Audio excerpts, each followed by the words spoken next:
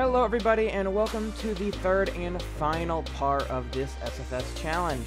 As you can see here, we are getting a Mars gravity assist to send us to Ganymede, because that is the second part of this challenge, is a landing on Ganymede. Now we can't just straight up and land, we have to do a couple gravity assists to slow our velocity and get a good encounter. So yeah, after a couple gravity assists, here we are, getting our final encounter and capture. And sending down the rover to the surface.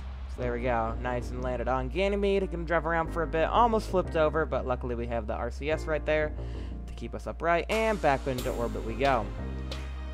And now we're just gonna go ahead and take the fuel from our tanker, leave it in space, and we'll just return with just the rover. Now the mission's not over yet. We had to do a couple gravity assists to eject us from the Jupiter system, and then a couple more so we didn't burn up on re-entry. But once we got back to Earth, we can land with our engine. And there we go, mission complete.